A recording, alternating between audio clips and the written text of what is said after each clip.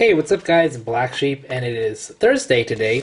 I got one package in the mail, and I don't think I'm going to get too many packages in the mail upcoming because most of the stuff I got from eBay has come in, but I will be opening this one right now, and then I do have a pile of my Logan Couture PC to go through. This will be part 3 of the Logan Couture PC.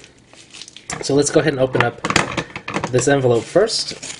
It's from Panini. It's a redemption. I totally even forgot about this one. I mean, I redeemed this so long ago, and I guess they finally got this guy to sign. But I'm glad to have it, because I would love to have more Ryan Clow autographs. So that's really sweet. It's a Ryan Clow Mirror Gold, I believe. Yeah, Mirror Gold, number 3 of 25. Really sweet looking card. It's going to be a great addition to my Sharks autograph PC. It's a nice autograph right there. It is on sticker, but a really nice card nonetheless.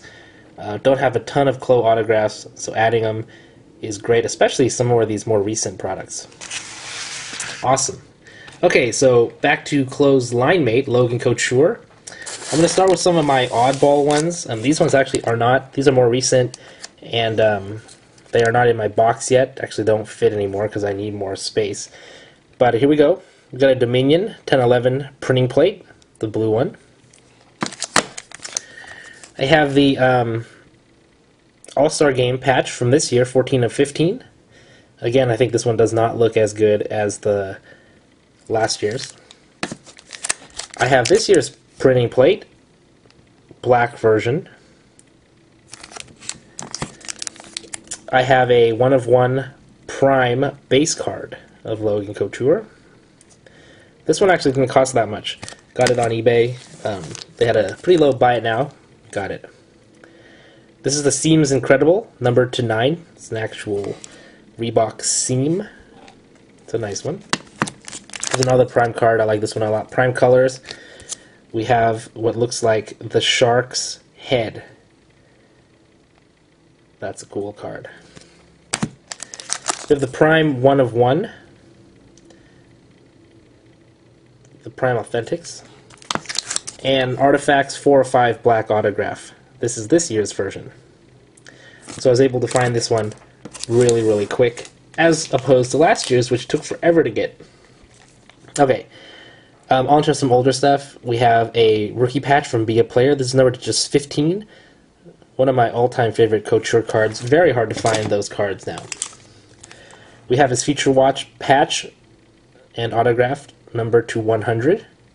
Really nice 4-color on that one. We got his Ultimate Rookie patch variation. This is numbered to 25. 2-color patch on this one. This is from the same year, Ultimate Debut Threads patches, autograph and patch numbered to 25. Pretty nice card there. Here's an expensive one, I would say. This is his Ice Premier Rookie to 99. Really great card. Love this card. And also a really great card, his High Gloss numbered to 10. Number 2 of 10. Took me a while to get the High Gloss version, actually, as well. We have OPG Premier. This is just a standard one. It's numbered to 299. Quad jersey autograph.